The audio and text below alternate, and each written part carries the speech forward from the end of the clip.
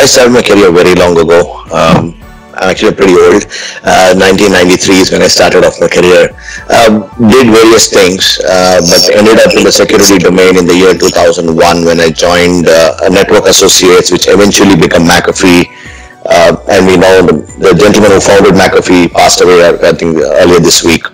So I ended up in that security industry there, then worked with Symantec for 8 years, then joined a path-breaking technology company called ArcSight, which was into security incident and event management, which I think Triveni sir and Dr. Shamitra would be aware. SIEM is the umbrella technology that actually gives you a holistic view of what's happening in your security infrastructure across every component of your IT setup, including networks, applications, databases. You look at firewalls, antivirus, talk about routers. Everything that's there in the infrastructure gives you a complete one single pane of view. And I ended up in that particular space. I think that was a real big turning point for me, because we ended up talking to very, very high people in every organization, as they are the people who want to have a holistic view of everything that's happening in infrastructure. Then I've been in Barracuda for 7 years, an organization that was that came into security market probably in 2003 with the advent of mail. Emails became very popular after Microsoft launched MS Exchange, I think somewhere in 2003.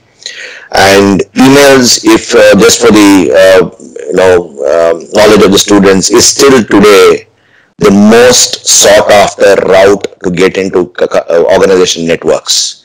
It amounts to 93 to 94% of the breaches that happen in the world. Emails, because emails is used by almost everybody in a company, right from a security guard to the C-level, and both the spectrum, the security guard at the gate who's using email and the other spectrum of the C-level people, many a times are not very IT savvy. If you take away the IT industry companies and look at corporates and manufacturing companies, they're not very IT savvy. So, it is very easy to actually piggyback on email and breach into network. So I've been in Barracuda since then. Now we have diversified in a lot of other stuff.